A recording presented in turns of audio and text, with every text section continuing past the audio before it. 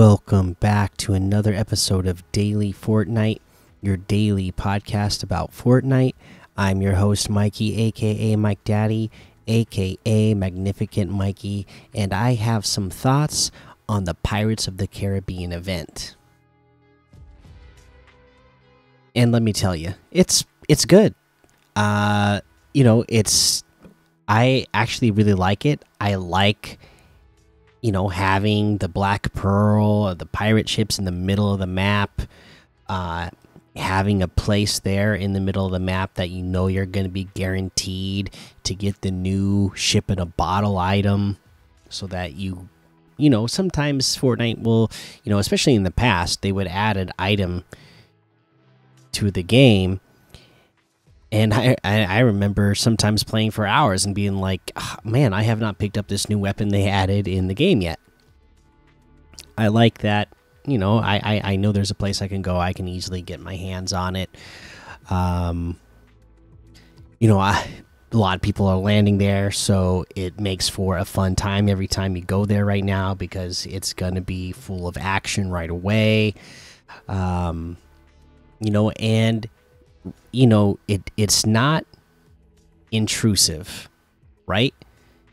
Like last season when we had the Avatar event, that was a little too intrusive, because to add in the Avatar items, they took items that were like core items to the season, right? At least with this event, that did not happen. I think they learned their lesson from last season, where fans of the game just didn't like that.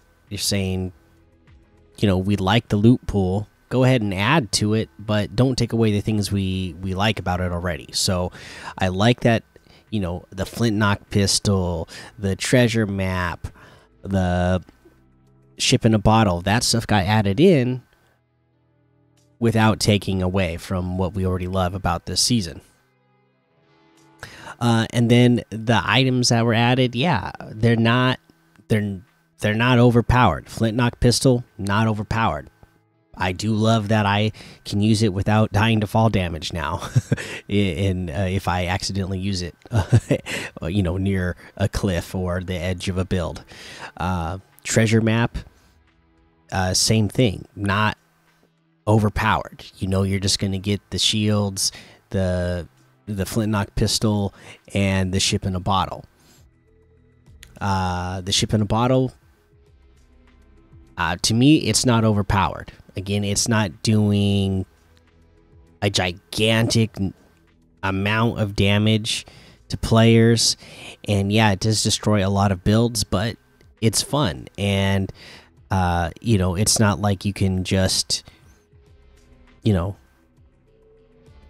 wipe through an entire area. You're basically just going to go in a short straight line and destroy whatever is right in front of you. So yeah, I mean, and then the cannons, they've never been anything powerful. They're a fun little item to use on the map to rotate a little bit, but nothing more than that. So overall, I think this is a really good event. I love the aesthetic. I love, the first movie of this. I absolutely loved when it came out. So I love the IP, the collab that they're doing here. Yeah, I think this is really good. So, good job on them. Like I said, I think it's even better than the Avatar event from last season. I think, again, that they learned some things from that. So yeah, overall, good event. Today there's not really any news to talk about. We can see people playing. There's 161,000 on Battle Royale, 177,000 on Zero Build. Reload has 135,000. Reload Zero Build has 51,000. Lego Fortnite 24,000. Rocket Racing 2,000. Festival 1,800, or the battle stage 1,800. The festival is 9,000. You got Lumberjack Heroes 3,300, Milad Party Royale 1,000, Only up Fortnite 4,000. Let's see. Pirates Tycoon 354. Airport Driving Free for All 2,900, and a whole lot more to be discovered in the Discover tab. Let's head on over to quests. There's some more Curse Sales quests today, it looks like. No, the new quest will come out tomorrow. I guess it was just showing me that I had collected some gold. I played, and yeah, I've collected a little bit of gold for the events here. So yeah, just be, working on everything that's out there. The curse sales, your dailies, your reboot rallies, all sweat summer. There's still story stuff to do if you haven't done it yet, like me. The weeklies, a ton to do right now. When I was watching my kids, this was last night, so by today I don't know where they are, but yesterday when I watched my kids play for a while, Blaine was at level 196.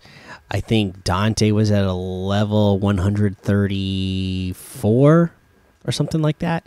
So again, it's not hard to level up right now. You should have no problems leveling up your battle pass this season and making sure that you unlock all the rewards, all the bonus stuff.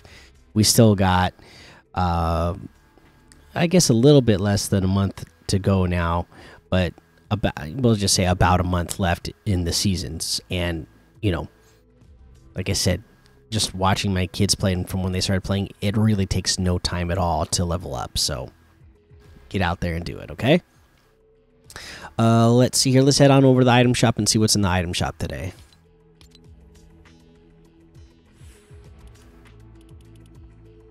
Okay, so of course all of the special offers and bundles, the Lego items, the cars, jam tracks, gear for festival, Metallica, Ariana Grande has returned, so Ariana Grande items are all here.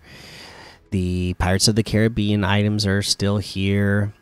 The Fortnite Flow section, John Wick, the Downhill Demon bundle is back. That's got Hannah outfit, Skull of Caleritus back bling, utility snap sword pickaxe, the Skybound longboard glider, the tornado spin emote, the adrenaline chaser wrap, speed demon emote, way too fast lobby music, and all downhill from here loading screen, all for 2,300, which is 1,400 off the total.